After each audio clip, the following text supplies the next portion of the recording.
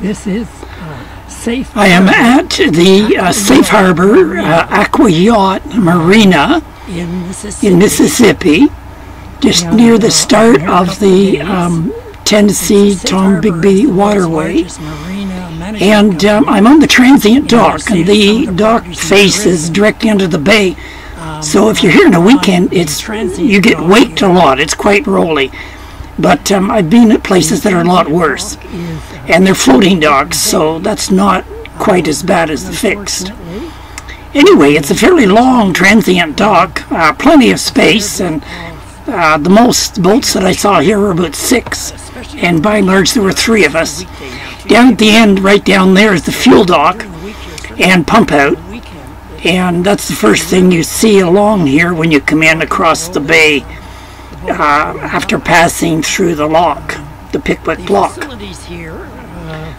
They have a single washroom right ahead down there. The facilities are pretty good.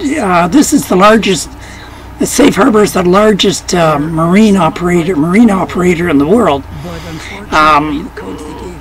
There is a restaurant on the premises, a pool, no extra charge to use the pool, and the usual showers and washrooms. However, quite disappointed in the washrooms and showers. There's a single washroom down on the building where the fuel dock is.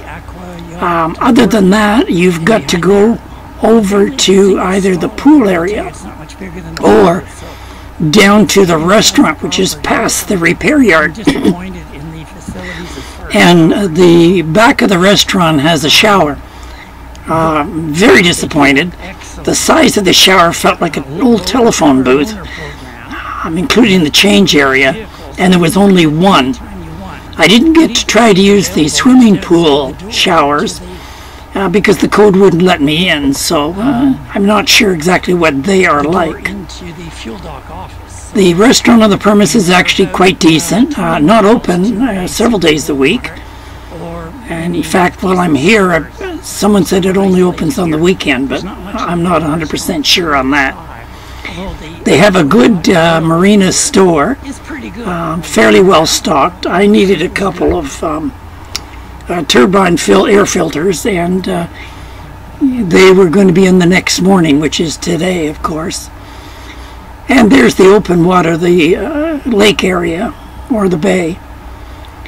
And as I mentioned, we're quite close to the beginning of the Tombigbee waterway here. And this is going over toward the repair area. And here we see where they have their lifts, and the large repair facility is just over to the left.